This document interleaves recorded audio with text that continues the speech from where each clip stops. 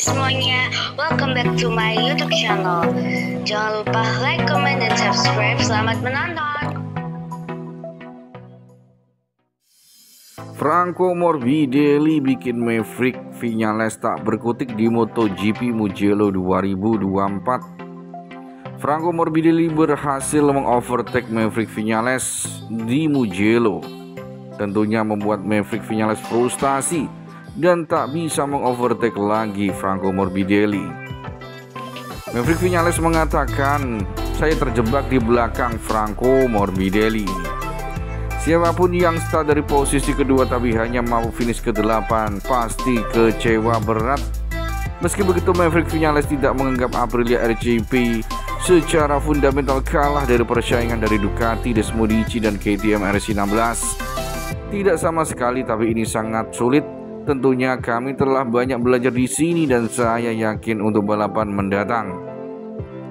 Semua pabrikan berusaha keras mengembangkan motor mereka, ungkap rider Spanyol itu mengambil sisi positif dari penampilannya di GP Italia musim ini. Sebagai informasi, Maverick Vinales menjadi satu-satunya pembalap yang menggunakan ban belakang medium pada race hari Minggu. Apakah ada taktik cerdik di balik pemilihan ban ini? Saya tidak punya pilihan lain dengan Aprilia ban soft langsung menjadi sangat panas dan motor menjadi tidak stabil. Kami masih harus menyelesaikan masalah ini, percayalah saya ingin menjadi kompetisi di balap ini seperti ini dengan ban soft. Rider berjuluk Top Gun itu tidak bisa berkutik ketika Morbidelli mengovertake-nya. Saya berharap perlahan-lahan saya akan mendapatkan keuntungan dengan ban belakang medium sejak pertengahan balapan. Namun harapanku tidak terkabul. Para pembalap di depan saya tidak pernah melambat. Mereka melakukan pekerjaan yang baik.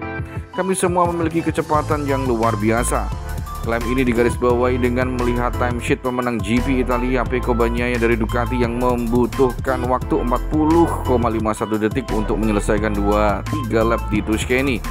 Sedangkan setahun sebelumnya Peko berhasil melewati garis finish sebagai pemenang dalam waktu 41,16 detik.